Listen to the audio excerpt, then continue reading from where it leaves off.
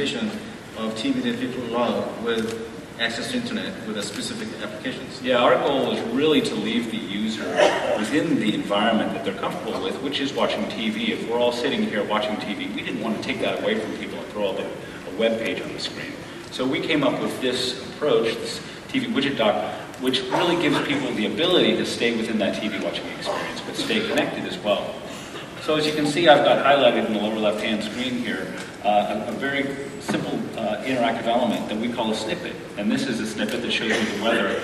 But because I've linked it to my Yahoo ID and I've customized it previously, I can get access to weather around the world. And here I set the settings to reflect the weather in Beijing. And I can see that the folks watching the Olympics are having some pretty nice weather right now, which is really great. But you know, the internet is a lot more than simply flipping through weather cities around the world. There's a lot more that the internet has to offer. And some of my favorite services really have a lot of deep functionality. And so what we've done is extend this user interface to include something that we call the sidebar, which is a way for a user to get access to a deep, rich application type functionality. And this is what the sidebar looks like. As you can see, this is full, rich functionality. Flickr is a very popular photo sharing service from Yahoo. And I've got it set here to land on my photos.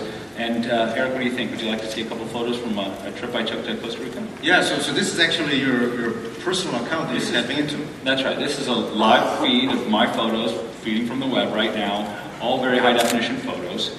And you know, I can quickly access them. I haven't had to leave the TV that I'm watching, and you and I can quickly access photos without having to put away that experience. We can sort of accompany the TV watching experience with a real nice photo viewing application. I can even decide to put the TV away at this point and start a slideshow if I want to, and then take over the whole TV screen with a beautiful photo at very high resolution. Again, all connected and streamed right from the web.